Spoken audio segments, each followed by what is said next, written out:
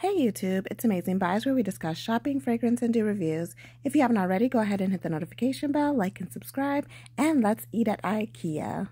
This is a late posting, but me and my family went to Ikea on Veterans Day. They offered a free meal for all veterans and active duty, so my husband decided let's go there. So this time I wanted to try a little bit something new, so I was checking out the salads. I did spot this new milk chocolate with gingerbread crumbs in there, and I was just checking out the restaurant, like some stuff that I might have not noticed before. So I like that they cut down on the sugar on the drinks. You guys know I had to have my lingonberry again. But the family decided to get meatballs. Of course, we could not pass that up. That is the plant-based ones. We got some garlic bread, the smoked salmon salad, and baby, of course, got chicken tenders.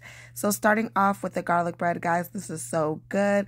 The middle is very soft, and I love that buttery garlic that they put on there. And speaking of lingonberry, I got the still one, but I prefer the frozen one. It tastes really good for some reason. And my daughter was saying that the peas taste a little bit different. I was telling her pretty much because it's fresh peas.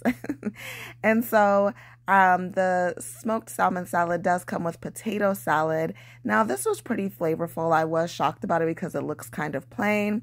And then as far as the smoked salmon salad, the kids did not like it. First, they complained about the dressing. Now, I don't know what kind of brown dressing that they have on there. It kind of tastes like mustard or like horseradish or something, which I wasn't too fond of. But the actual like lettuce in the smoked salad wasn't bad. I sprinkled some lemon on it, and it helped with the dressing taste. So overall, I don't think that I would get that again, but I did like the smoky saltiness of the salmon.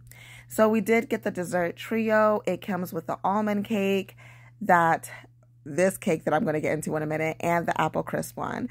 So we all split the desserts and stuff, and I gave this to the kids, not realizing what this was. I thought it was chocolate with coconut flakes, but it's actually like a dark coffee type of cake. And so that is the kids laughing about it, that they finally got to try something coffee flavored. It is strong, guys. I'm talking about like black coffee strong.